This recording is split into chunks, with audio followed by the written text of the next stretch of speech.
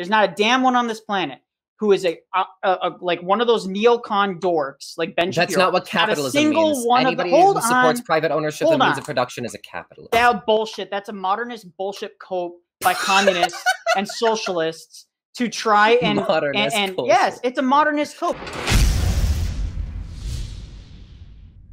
They're tied together, right? When we talk about what the cause of these problems are, you want to blame them on democracy when fundamentally the problem is capitalism. And you can say that a monarchy wouldn't do capitalism, which is absurd, but fine. We can look at that. I didn't say that.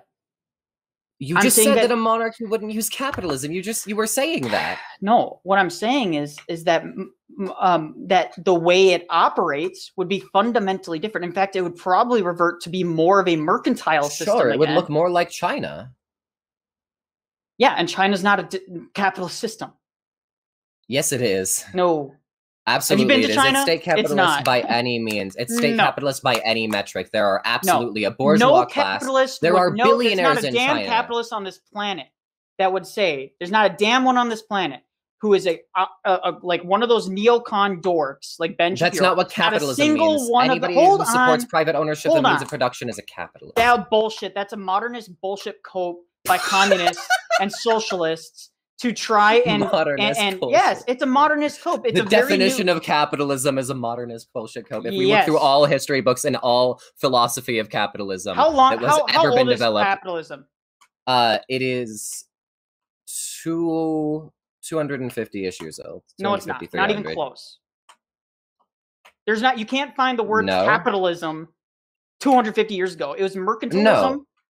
Was the predominant form of economic means for nations on the planet. Now, so the reason monarchy, to bring this back to monarchy, the reason monarchy would not use capitalism in the way that you are viewing it now is because it's not capitalist if the centralized government fundamentally controls the economy. In fact, it's more like your socialist system. No, so there's a big difference here, right? So we're going to talk about two big things. There's a private versus public sphere. That's its own separate conversation. It's the question of markets versus decommodification. China is pretty heavily on the state control side, right? It's definitely there. That's not the question. What we're asking about is whether there is democracy or whether there is an owning class that makes money off of the labor of others. So when we look at this, China has that. They have the bourgeoisie, not just in the party, as like the USSR. This isn't a simple, like, because the state capital, the party is the bourgeois argument. No, there are actual capitalists. There is a bourgeois class that works within China. They have no power or authority to make any decisions on behalf of the Chinese people. They're used as tools. They're used as tools to exert influence on behalf of the government. Right. That is not the same thing. Exactly. No, that's exactly what I'm. That's my point. That is exactly capitalism. No, it isn't. That's a bunch of bullshit. It's a socialist cope, commie socialist cope to try and make everything that isn't your very niche system into capitalism. You make anything no, because there's also feudalism. I can talk about how feudalism is different. Oh, bullshit. Yeah, whatever. Phoenix, you got to let him finish now. So here's the deal. It really comes down to this, is that a monarchism works and is the benefit to the people because it fundamentally has to care about what the people do and think and how the nation operates because it's not married and isn't influenced by international bodies as much as other systems of government. You're not going to have a monarch that is going to sell his throne to some rich dork like Jack Ma, because Jack Ma comes and says, I can sell freaking cell phones to your people. He's not going to sell out his people like that because his money and power and authority comes from his nation. So his vested interest is making his nation rich and his people rich, not international capitalism. It's so funny because you keep like making appeals to democracy in your appeal for monarchy, right? It's his dedication to his nation, to his people. Where did I appeal for that? You said that they have to be accountable. You can't just say that. You got to demonstrate that. I am. Can I actually demonstrate it, please? Okay, thank you. Go ahead.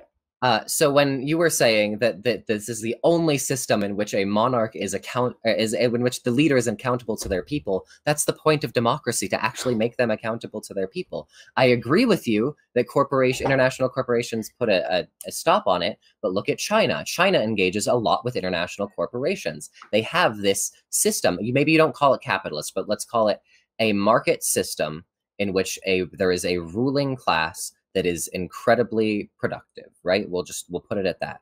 We have this system in which a government can control. That system is most productive when it is able to work with international exchange. Thus, there is still going to be that relationship. Today, we have absolute monarchies. There are a few. There's 6 exactly. And all of them still engage in capitalism and international trade. Why? Because that is the only way to be massively productive. So, when we actually want to talk about accountability to the people, why don't we talk about using a similar system, a market system that we do see as productive, but democratizing it, making the economy and the state democratic. We want them both, because when we have them both accountable to the people, as JY keeps saying, that the monarch is accountable to the people because nationalism, basically, that there's a national pride. Yes. Sure, I'm glad that the nationalist principle is going to be a guiding principle that has always led to such good consequences to Hitler. Yes. Yes. Oh, okay. I'm glad that we love Hitler. Let me bring up one example. One example in all of history. Oh, that's okay. You guys always go to the fucking Mussolini, Hitler thing. It's embarrassing. How Mussolini brought untold prosperity and peace to his people, but those aren't monarchs. We're debating monarchy, not fascism. Wait. Fascism is a result Mussolini of getting rid. Hold on, you got to go on and on and on. Man, you keep making hot takes. Fascism is a direct response to us, the merchant class, the democratic class, Woodrow Wilson and all these other U.S. presidents taking away the authority of the aristocrats, and because there was no balance of power against the merchant class, they took over those countries, and the people looked for a leader who would be able to say, we're going to fight that. So that is the reality there. It's period.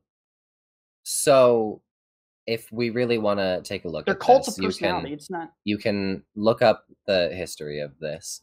Mussolini originally was a socialist. However, there were capitalists in Italy that were scared of a socialist uprising. So Mussolini, breaking off, started a fascism, which was a collectivist right-wing ideology. The capitalist class really liked this, so they were like, hey, we're gonna lift this one up. We're gonna say that this one is gonna, since they hate socialists so much, they hate communists. You think Mussolini was a capitalist? No, I'm saying that he was funded by capitalists. No, he wasn't. Yeah, okay, do you want... This is the point. These socialist communist dorks will always point to any system that isn't theirs and say, that's a result of capitalism. The Mongol Empire, that's a result of capitalism. Oh, the Roman Empire, results of capitalism. Every single thing that isn't their system is a derivative of capitalism or a result of capitalism. It's embarrassing. So here's the reality. We're going to go back to this. You have not successfully demonstrated how... Hold on. I think my wife is calling me. Then you should pick that up, sir. I'm going to give her one more chance. I already messaged her. I already texted her. So if she calls again, it's important. So. Exactly. Don't fear. No, I know. Trust me, dude. Trust me. I've been married long enough. You don't want to... The third one is like, that's the final straw. So the point is you keep on going to these systems that just are not, they're not functioning. And you're pointing to, well, the current system is flawed and it doesn't work, but we just need to democratize the economy too. Even though the democratic system that we have in place is what has resulted and sped up anything else. Oh, really? Well, how does it work? Again, I've pointed out it's worked better than anything else.